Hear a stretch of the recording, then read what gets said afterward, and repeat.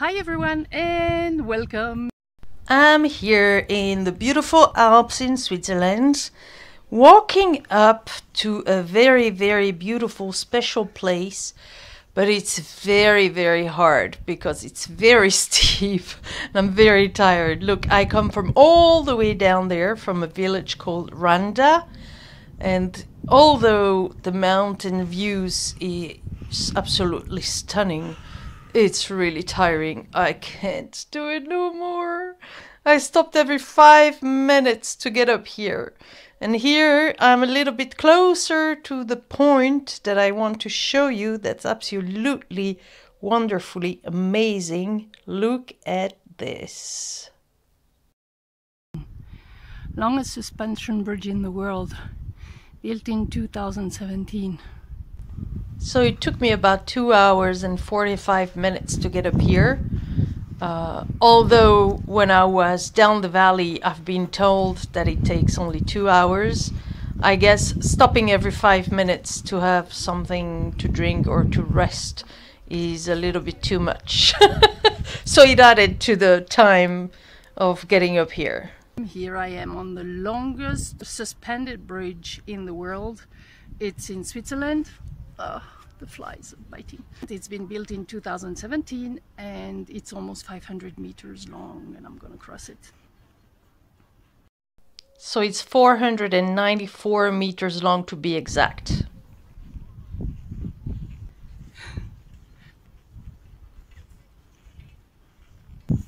Hallo, Chris. Ja, danke. So needless to say that I got very lucky with the weather. Look at this amazing scenery. I mean, it's just wonderful. And although the bridge is moving a little bit, as you can see, but it's still amazing to be up here. As I told you earlier, the bridge is 494 meters long, which means that it's almost 1 kilometer long back and forth, which I'm gonna do actually, cross it and come back. And at its highest point, it's 85 meters high, which is quite a nice height, I guess.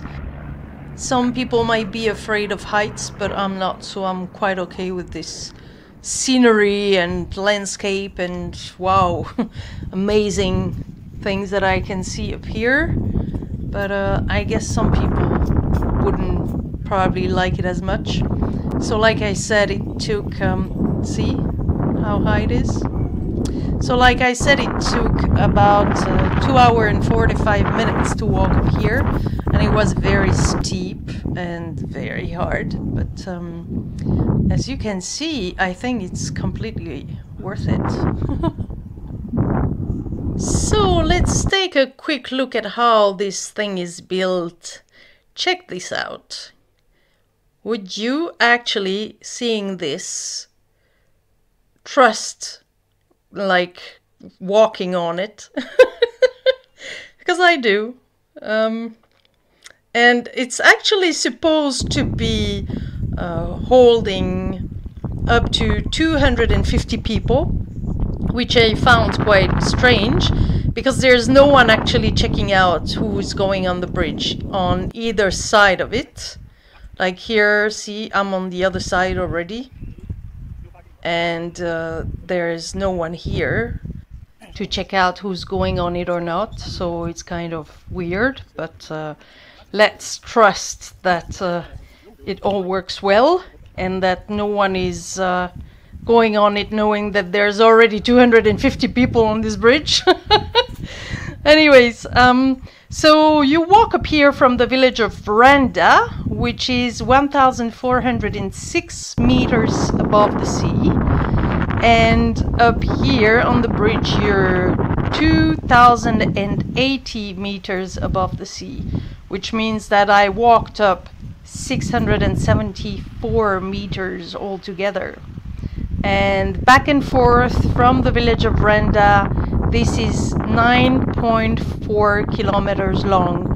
So it's quite steep going up, and it's quite a long way to walk. But I totally love the scenery. if you look at the bridge right there, see, it's a little bit crooked. So sometimes when I'm working on it, I'm actually wondering if I should really trust it, since it's not completely like straight, but I guess I have to since I'm on it already.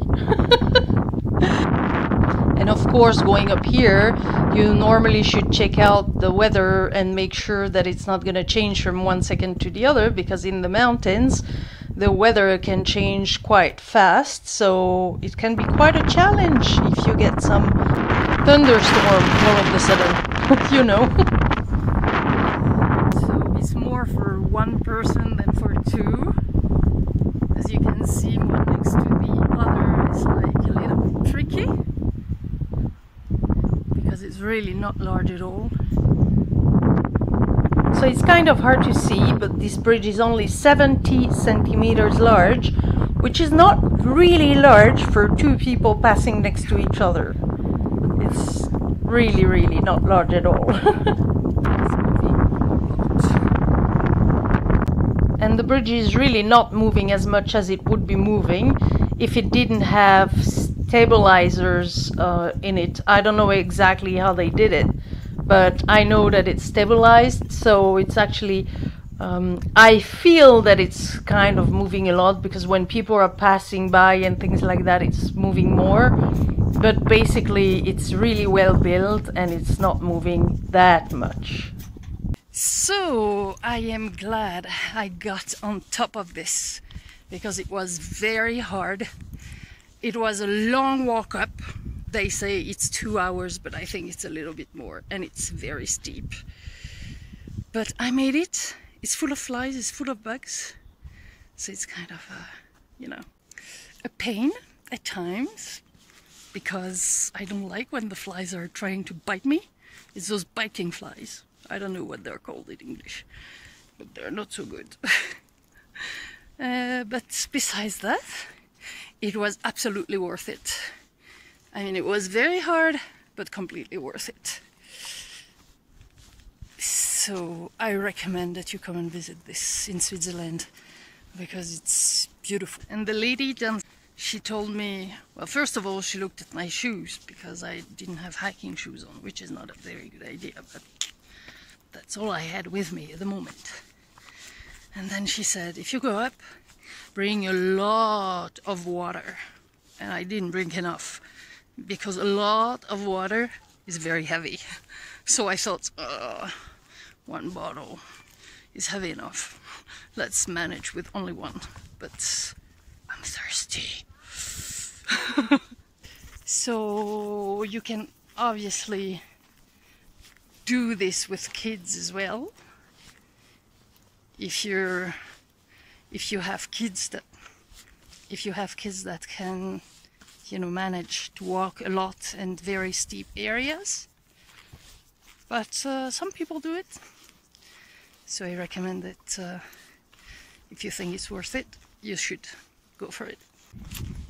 And if you come up, I shall advise you to take very good hiking shoes, because my shoes are not hiking shoes and they're not very good for what I've been doing right now. And take a lot of water, because a lot of water is needed when you come up here, because you walk a lot, you sweat a lot, you're very thirsty. Yeah. So I hope that you enjoyed this video as much as I enjoyed making it and visiting this wonderful place. These are the images of me going down, as you can see, or at least a little part of it. And I hope to see you very soon for a new video. Bye bye!